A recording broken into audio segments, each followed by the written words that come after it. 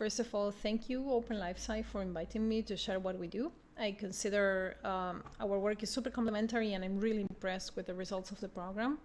About myself, I'm Julieta Arancio. I'm from Buenos Aires, Argentina. I'm currently living in Switzerland.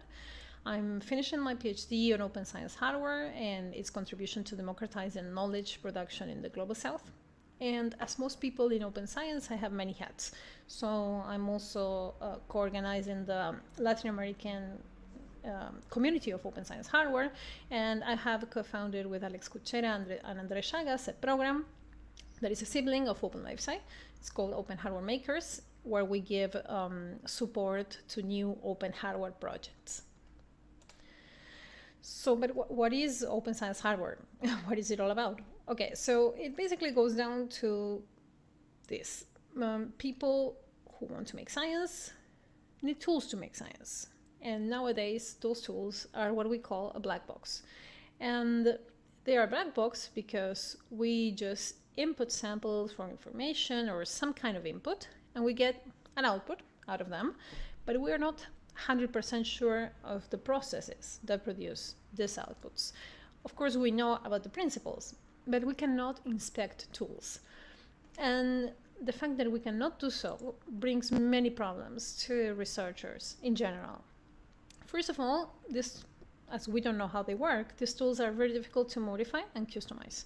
And I don't know if you are aware, but scientists have been studied to be one of the groups that customize their tools the most, which makes sense, right? Because you're always trying to pursue new questions and to see a bit more. So you need your tools to be able to change with your ideas. Second, being proprietary, these are hard to maintain. So we have a horrible example, unfortunately, with the COVID crisis in the US, where some hospitals didn't want to repair ventilators, afraid of breaking patent laws. Another example, another problem of this is that science tools are usually produced by a small number of companies, and these are therefore able to set, in general, very expensive prices. So many universities around the world cannot access to equipment. So as you can see, these are consequences that are faced by almost everyone in academia, but the impact is certainly bigger in those countries that have lower investment in science and technology. On one side, because science tools are more expensive in the global south, but also when science equipment breaks down, let's say in the UK, it's a very different experience as what it does in Ecuador, Cameroon, Argentina. So why? Because you depend on the supplier who charges you a lot for sending specialist professionals or replacement parts. This generates huge delays in the case that is possible. And you also have the restriction of imports and exports, which makes it very difficult to access. So all this very practical stuff translates into questions that are not pursued, translates into limitations for research and less power for the essays, and at the end of the day, less diversity of perspectives in science. And the main idea or the main takeaway here is that we are reinforcing the pattern where most science is produced by those who have already money to produce it. So some people started thinking about why not opening the designs of science tools, and some changes in access to hardware design during the last 10 years makes us think that it's possible. So for example, the availability of software, free open source software for designing and testing hardware, the rise of 3D printing, ideal for prototyping and for low volume distributed production, the access to cheaper electronic components and projects like Arduino that democratize electronic design, the massification of the internet as a way to share experiences and learn from each other, and the work of an amazing community that's been doing a lot for improving the ways in which hardware designs are shared. The good thing is that it's been a while and the results are showing. So here I'm just, I will just show 3 very good examples of open science hardware in action. But there are many, many others inside and outside academia. And the good thing is that because they're open, they can learn from each other. So on the left, In Tanzania, OpenFlexure is a project that has enabled short-circuit production of microscopes that are being used in education, research, and clinical diagnosis of malaria. OpenFlexure is a UK project originally, but they are producing now microscopes at a local makerspace, and this can be easily sourced, repaired, without dealing with imports and huge costs and delays. Another example, AudioMoth, is a success in conservation biology. You can imagine it as a very big ear that logs sound all around it.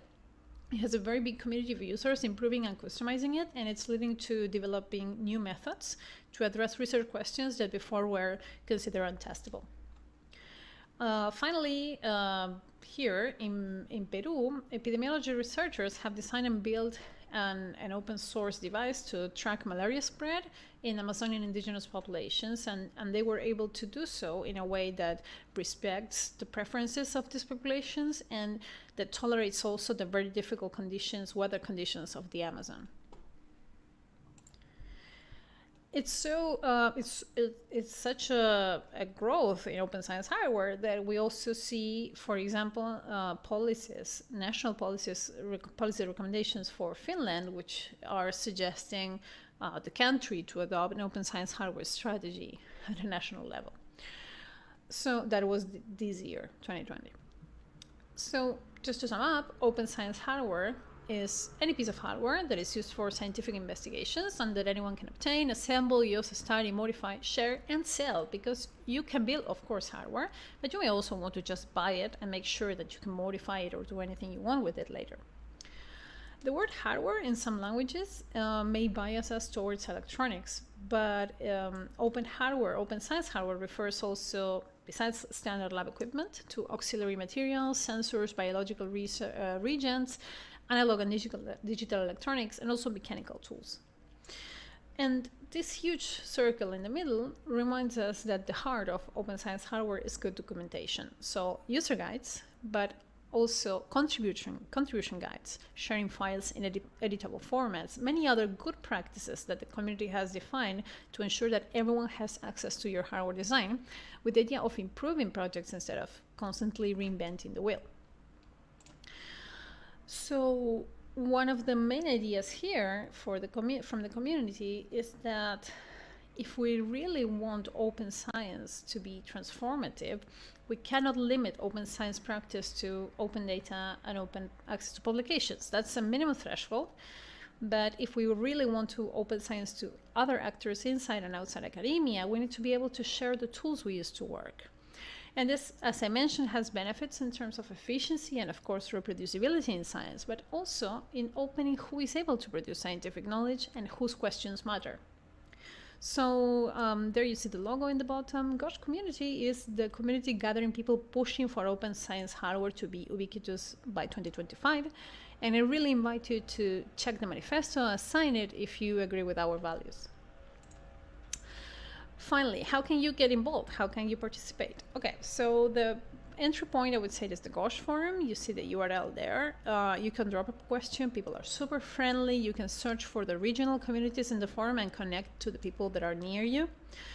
You can also use the Open Know-how project, which was a findability protocol that was established for open hardware in general, not only for science, because you will see that open hardware projects are in many different platforms. Some of them are in GitHub, GitLab, Wikifactory, Instructables, Hackaday. There are many platforms, but Open Know-how is a protocol that unifies findability, whatever platform your project is in. You can search for keywords there. You can also read or submit a design to the Journal of Open Hardware. The cool stuff is that your documentation will also be peer-reviewed, which is super interesting. And you can follow Open Hardware Makers in Twitter, where we will announce our next cohort after this year, where we run a super big community and expert consultation to improve our curriculum and program. So that's all. Thank you so much for listening. Those are the ways you can contact me, and feel free to ask me any questions. Thank you. Oops. So that was Huli. Huli is on the Slack, so you can ask questions there. We have also left, sorry.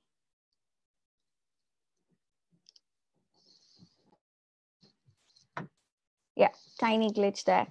So that was it for today. Before we close out, we want you to know that we also have homework for today. So let me find the HackMD. Just so you know, the homework frequency is reducing now. What you have done in the past, which was about creating README file, starting your contribution file, starting your code of conduct, and road mapping. These are something that you will continue to advance. So it's not that the weeks are over where you are going to work on this. So please continue working on those aspects. In the next week, please start to share your project online. We have demonstrated Git pages. You can also use Google Cite, which could be simpler for a lot of people who don't want to use GitHub. We also can use WordPress, free or any platform.